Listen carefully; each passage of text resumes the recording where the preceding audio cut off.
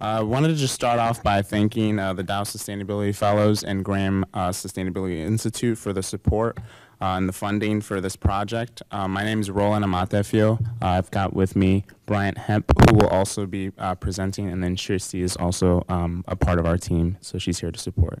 And also want to give a shout out to Kira Barston, who's in the back there. She helped us a lot with this project, and we're so lucky to have her. Okay, so our project is titled Greening Low-Income Self-Managed Housing, located in Brazil. So we had quite a team with us, myself, Fanta, Bryant, Shanae, Kira, Shristi, Fabricio, and our faculty advisor, Ana Paula Pimentel-Walker. So the problem that we were really trying to address with our project is related to the housing deficit and some of the restrictions on housing in Brazil and in much of the world. So in Brazil, there's an extremely low income households actually bear 84% of the housing deficit in Brazil, and inadequate housing has caused a lack of access to clean water and proper sanitation. And many of these low-income residents who aren't able to access affordable and safe housing are pushed into the periphery and often live in informal settlements. Social movements such as the partners that we worked with have stepped in to address this issue. Oh, sorry, for a second I thought it wasn't moving forward. Have stepped in to address this issue and build self-managed housing. And I'll go into what self-managed housing is just a little bit further. Self-managed housing is a democratically produced and governed through practices of mutual aid, collective property, and joint effort. And this type of housing is made by and for the residents. So this is an alternative for a lot of the people who are excluded or priced out of affordable housing. And they play a huge role in actually creating this housing as well as participating in all the steps that go into it. And much of this housing is produced in what are considered areas of permanent protection, which is land that requires reforestation, and that's part of the requirements for these residents to be able to use the land for their housing. And we'll go into this a little bit more in future slides. So areas of permanent protections are defined as protected areas covered or uncovered by native vegetation with the environmental function of preserving water resources, the landscape, and biodiversity. Just to go a little bit more into climate change, so the country of Brazil has the eighth largest share of the world's greenhouse gas emissions per capita, but they're the largest contributor of land use and land cover change with carbon dioxide net emissions worldwide. So that's referring to the amount of land that's used or that's deforested for agriculture or other uses. They're the largest contributor. And also, of course, the home of the Atlantic forest. So these are some of the partners that we worked with. Brian's going to go into further detail on each one of them, so I'll leave that, but just wanted to show some of their logos and thank them for their support. And then these are a couple images from a 2020 capstone that was led by Ana Paula that went to Brazil to provide more support with advocating for self-managed housing. So a couple images of some protests and then some of the work that's being done on the pilot site, which we'll show in the next slide that we worked with. So this site here is the Dorothy Stang and Geronimo Alves Martin Luther King site. So this is going to be a self-managed housing site that will provide housing for over 700 families. This is the pilot site that we worked with. You can see in the background of this image, there's some industry in the back, so that just kind of gives an idea of the type of land that's often provided for affordable housing. It's not often in the greatest areas, and there's often a lot of other environmental challenges that residents who are working with self-managed housing have to deal with. So we did the majority of the work that we did in Brazil was at the site with building a tree nursery to help them with meeting some of the environmental regulations regarding reforestation with their APP site. So I'll hand it over to Brian to continue the rest of our presentation. Thanks, Roland. And so, like Roland said, the movements like the social movement are being relegated to land on the periphery of the city, and it's land with onerous environmental compliance regulations. And a lot of the environmental problems on these lands aren't even due to anything that was done by the social movement. They're just things that the social movement has to fix in order to be able to move people into the housing that they create. So specifically on this site, we were involved in three sort of categories of activity. Before and during our field visit, we were engaged in partner meetings to bring everybody together and gather the resources for the nursery construction on this site.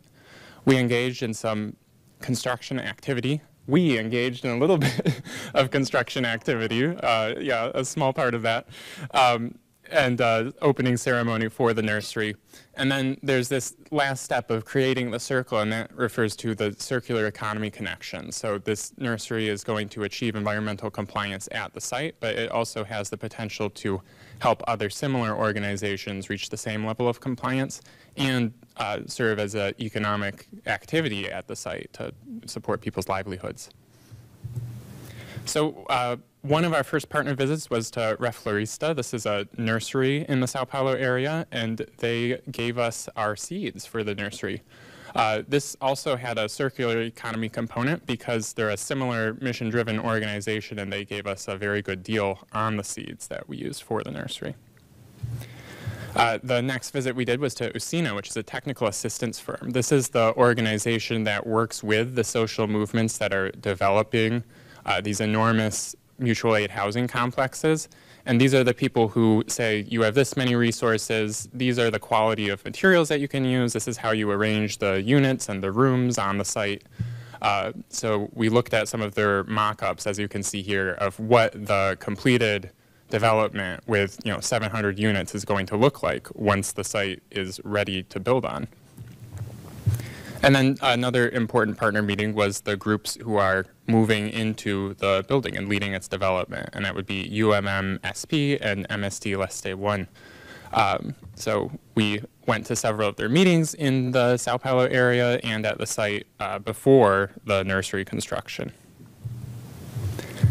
This is a photo of some of the work that we were engaged in. You can see Dow Fellow Kira Barston engaged in the building of a table, along with Fanta, who was one of our team leads, and Roland here, and Anna Paula, our advisor.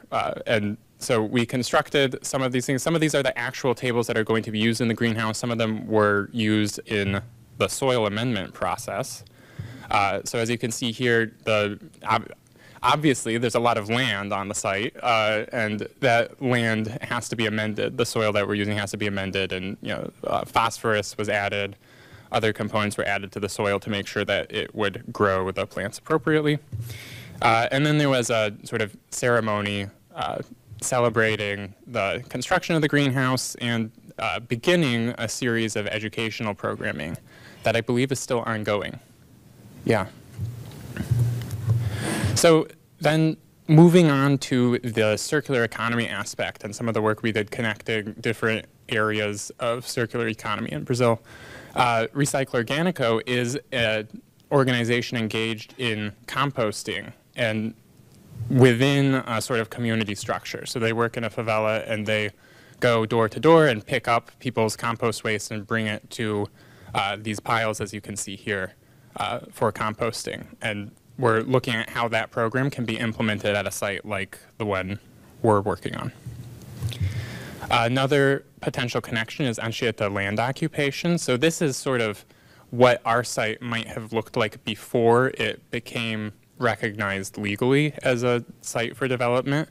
Anchieta land occupation started when a few families moved in overnight to a parcel of land, and then more families came and more families came, and now there's thousands of people living on this land, and they're engaged in negotiations with the property owner to purchase it. So this is one of the movement groups that may be a buyer of the trees that are being produced in the nursery that we'd like to support in achieving environmental compliance at their areas of permanent protection.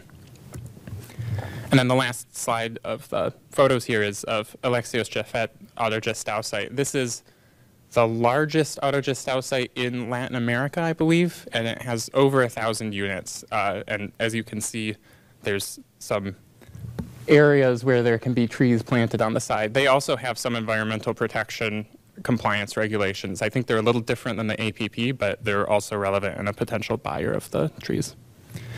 So some of our final deliverables are a nursery booklet with an explanation of each of the workshops that's been held and some documentation materials for that. We've got a Visions for a Circular and Solidarity Economy report that ties together some of the key concepts of the solidarity economy that we've seen at play in Sao Paulo. A climate justice report analyzing climate justice and mapping indicators in the East District of Sao Paulo. And then a website that's going to combine all of the other resources that we have and make it accessible to members of the movement, people who are interested in replicating something like this in another space. A couple other deliverables I want to mention quickly are micro videos that will be available on the website of the training, building a community nursery booklet, and strengthening the circular and solidarity economy for climate resilience in Sao Paulo's East District. So these are some pictures of what those deliverables actually look like. And lastly, thank you from our team, particularly to all of you, the audience, to the Dow Foundation, and to the Sustainability Institute. Thank you.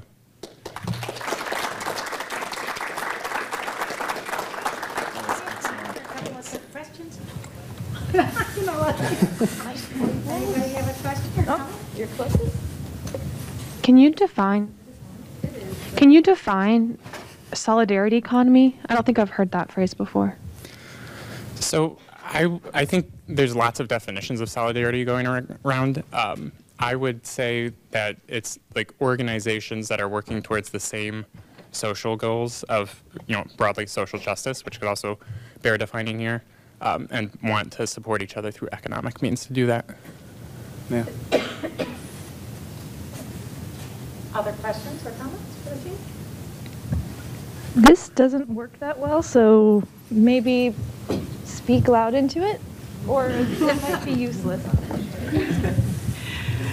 Thanks for your presentation. I'm interested in the opportunities to scale what you did. Having worked with several organizations, do you know how they might try to take what you've given them and use it at other sites?